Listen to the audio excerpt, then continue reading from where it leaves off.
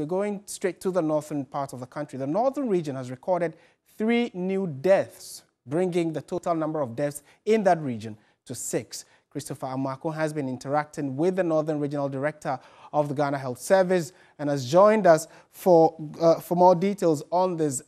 Chris, thank you for your time. Again, very unfortunate that we're still losing lives to coronavirus. What can you report? What has the health rep been telling you?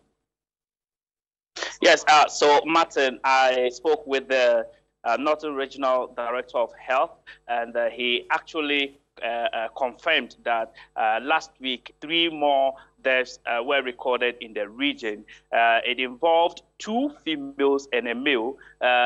2 of the cases were actually referrals from the Upper East region, and the other one was in isolation in Tamale, and so the number now is 3. But remember that earlier, the region recorded 3 cases, including a 3-month-old baby. So now, Northern region has recorded 6 deaths with 61 cases in total. Was he able to tell whether or not these 3 new deaths had some comorbidities or underlying health reasons for which they passed on, or they probably, were healthy as you and I, and then unfortunately this virus alone is the reason why they've died?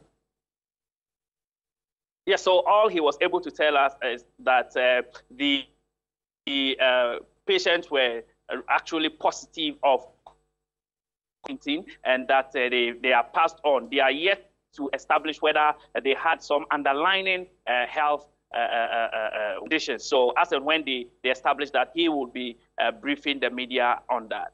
All right, thank you very much, Christopher Amako, with that latest update regarding 3 more persons who've died due to the coronavirus in the northern part of the country.